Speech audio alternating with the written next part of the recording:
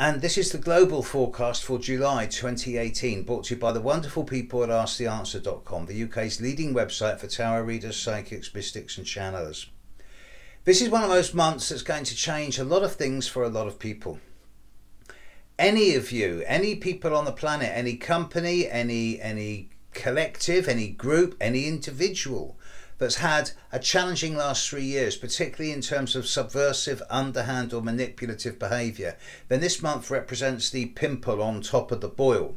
The eclipse of the sun on the 13th of July opposite Pluto is going to bring certain situations to a head which can then only be answered in ways that are yes, no, black, white. There is no further room for negotiation, compromise or middle ground. So things are going to become a bit more absolutist and extreme, unfortunately, the more we get into this month. And this is followed by the total eclipse of the moon on the 27th of July, conjunct retrograde Mars in Aquarius. This is a pretty difficult eclipse. And whilst it's going to affect a number of individuals, it's also going to be quite a confrontational and warlike situation in the world. This is opposite the North Node. At the same time, on the 26th of July, Mercury is going retrograde. So, got Mercury retrograde in Leo, opposite Mars retrograde in Aquarius, with a full moon eclipse in Aquarius. The end of the month is looking a pretty difficult time.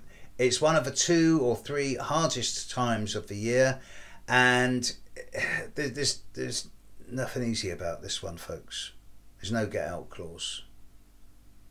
I've been watching this one for 9 months and now we're here. So if the world were my client and all its people were one, I would be saying that the last week of July is probably the second most dangerous time of the year. The first has already passed. And I would be saying that as far as July goes, I'm not saying hide behind the covers. Don't hide under the bed because the bed will collapse on top of you. I am saying have an objective, detached and impersonal month. Don't let your buttons get pushed and deliberately choose to walk away from challenge. The world's going to be going crazy as it is at the end of July. You don't need to make it any worse. Have a good month. See you next month. Bye.